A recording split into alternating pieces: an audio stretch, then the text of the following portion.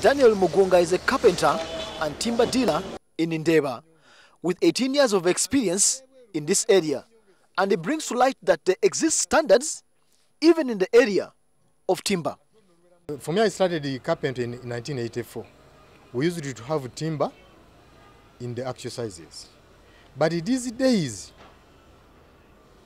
regardless of carpentry, we have so many substandard materials on the market. And if we see the competitors we have, for them, they're after production and getting money. So there exist substandards even in timber, starting with the sort of doors or windows you will install in a house you are building, which problem can degenerate to a scenario that could actually get you injured or even killed. But as per now, you can find on the market when you get timber of which is not on standard. One time I was moving in around the Chiwatri. People had started cutting Chirundu into 3x2. 3x2, it is used when you are roofing. But I understand after 2 months, you will find out that the roof cannot exist.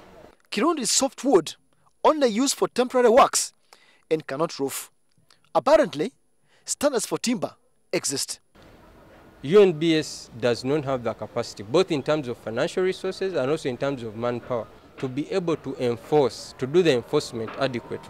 That explains the challenge that the Bureau of Standards faces, even though they could have scored on one front, because the UNBS Amendment Bill passed by Parliament recently empowers them to act now more than ever.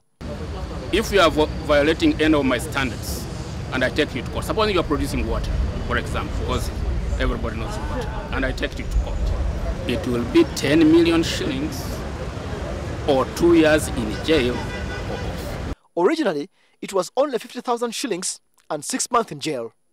Now the UNBS has powers to close down premises associated with substandard goods. In this bottle, there is water instead of jig, and in this tin, there is some sort of brittle material that's packed like shoe polish. The new amended UNBS law is supposed to bite hard against this, and now the buck is with the National Bureau of Standards to bite. Samuel Setumba, NTV Business.